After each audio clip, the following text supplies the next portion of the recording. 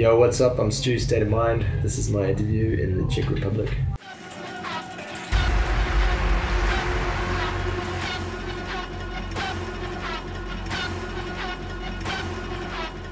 Hi, Stu. Yo, how you going?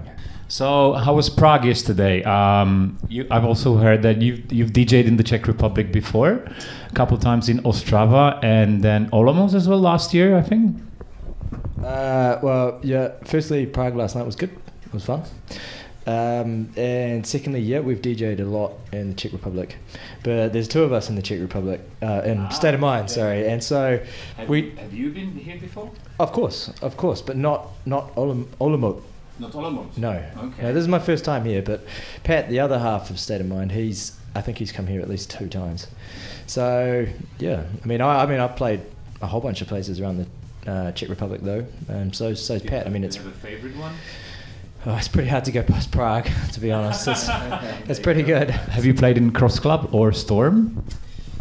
Yeah, well, I mean, I played in both of those clubs. We played. Which one would you pick as your favorite? Oh man, Can you that's not really a fair. From a DJ's DJ point of view, Storm is cool because it's it's bigger room.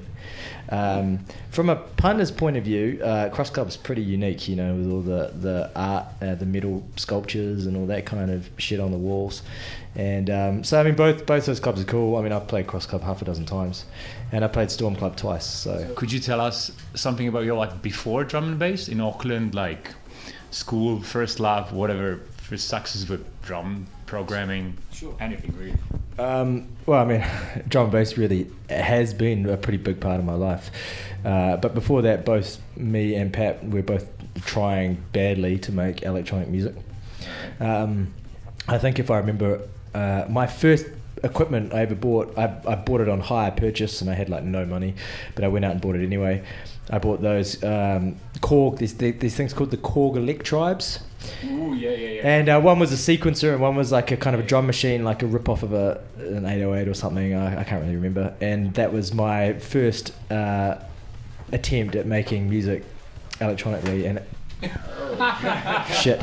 It's all falling down, and it didn't go so well. But I carried on. Background at all? Well, I used to play I played guitar ever since I was younger, and awesome. I kind of come from musically kind of grunge rock kind of background, so I was always big on your kind of your classic Soundgardens and Nirvanas and Nine Inch Nails and all that kind of stuff, and I think it's why we kind of gravitated towards drum and bass, because it's definitely in the electronic world, kind of the darker music. I think we're more open to being kind of metally and thrashy and dark, a lot more than house music or something like that is.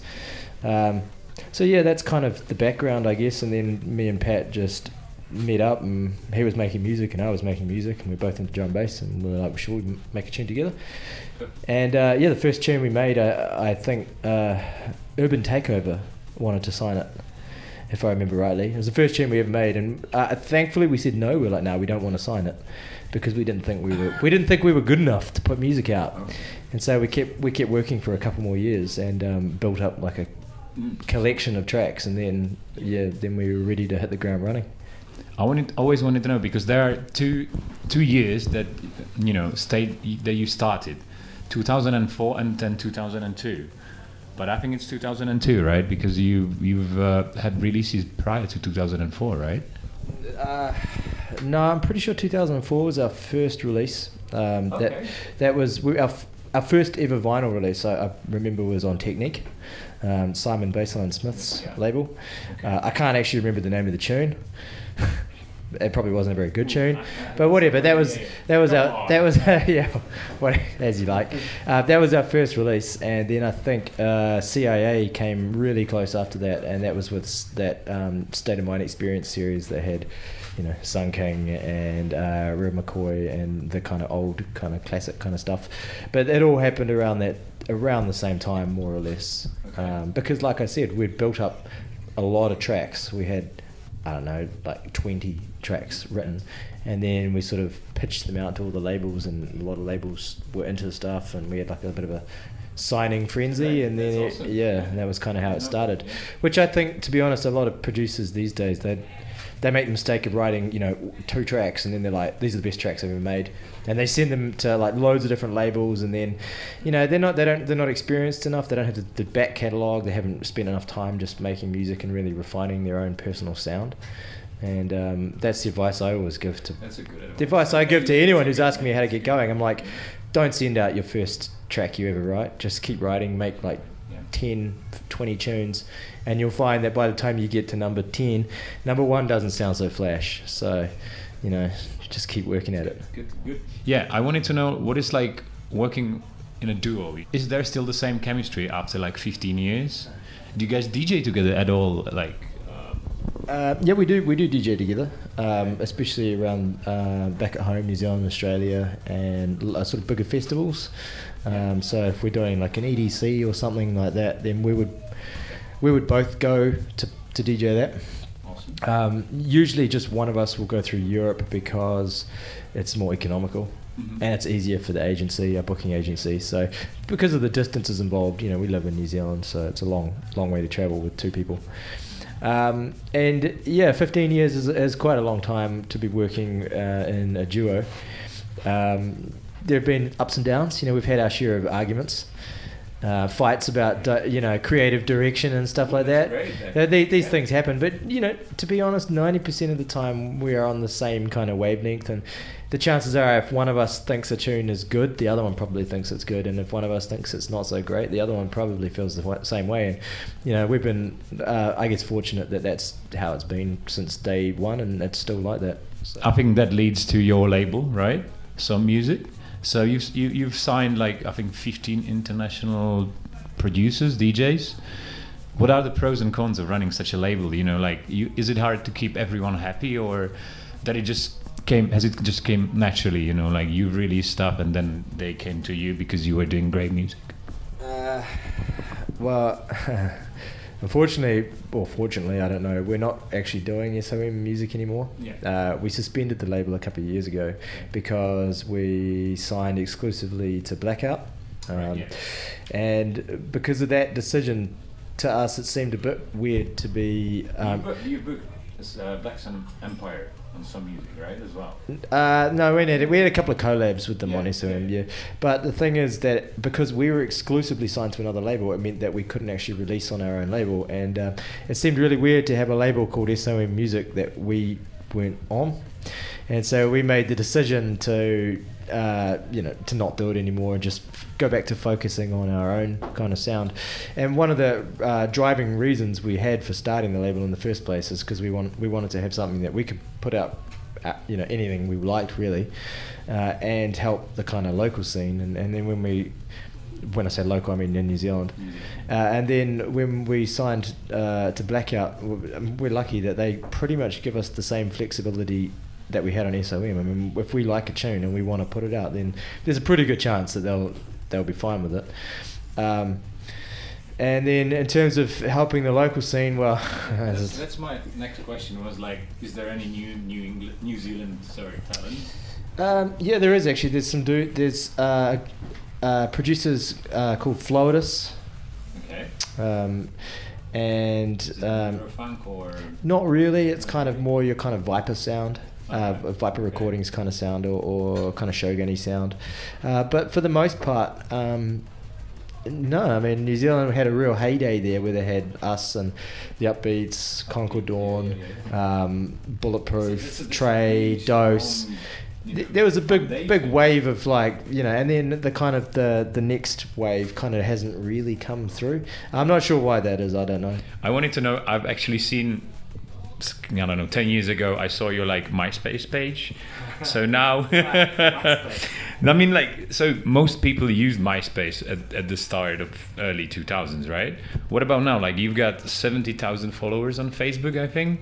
And I just wanted to know, what do you think of the role of social media for drum and bass producers from distant destinations like New Zealand? Is it vital, or would you recommend using it, or just making sure you produce enough and then maybe get the social media going? Look, no, that's okay. Yeah, look, I mean, to be honest, I'm not a big social media fan. I'll admit that I'm not a huge user of social media. It's kind of, for the way I see it, it's a necessary evil. You know, it's pretty hard to run a music brand these days of any kind without having social media. And the people that are good at social media, I mean, it makes a big difference. There are people out there that are more popular for their social media than they are for actually making music. And you know, they may well be completely manufactured and have like a PR team, the social team or whatever. And it is a thing. I mean, me personally, I don't know, like I'm just not a huge fan of it, but I understand that there are other people out there that, you know, they love social media, they live for it, and that's cool. You know, that's just their choice.